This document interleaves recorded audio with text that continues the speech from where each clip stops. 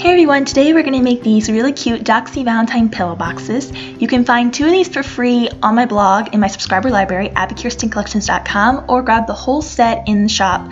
The links for that are below this video in the description.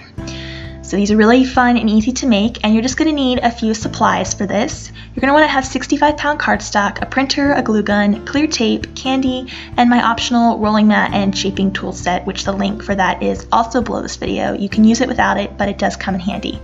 If you have a cutting machine, you can use the print and cut method for this with the PNG images, or you can hand cut with the PDF printables with scissors. So let's get going here. Okay, so let's get started making our really cool Doxie pillow boxes.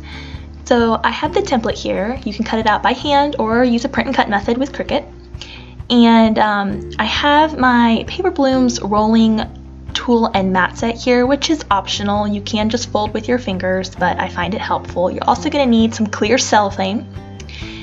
And I'm just going to place this on top of the mat. And you'll notice you can't see it very well on camera, but there are little dotted lines along the edges, and those are the fold areas.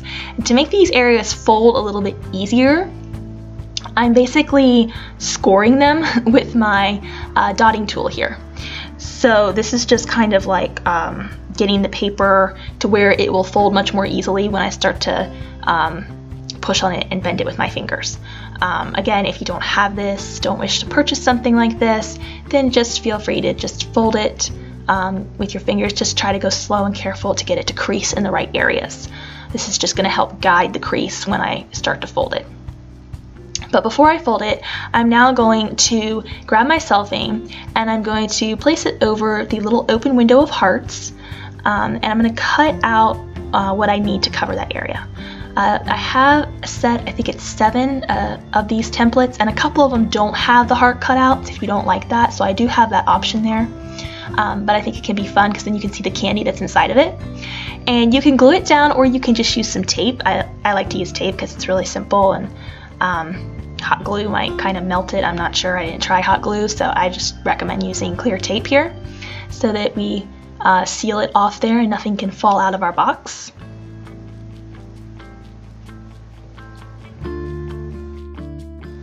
Okay, so now I'm going to just start to fold it here. I'm going to fold it down the center first because there's going to be a crease there.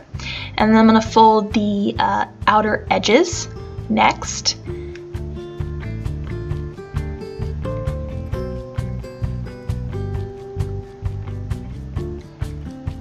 So get those folded, and once you do that, then you can try and fold the outside edges, but I find that those work best once you've already glued this first tab together.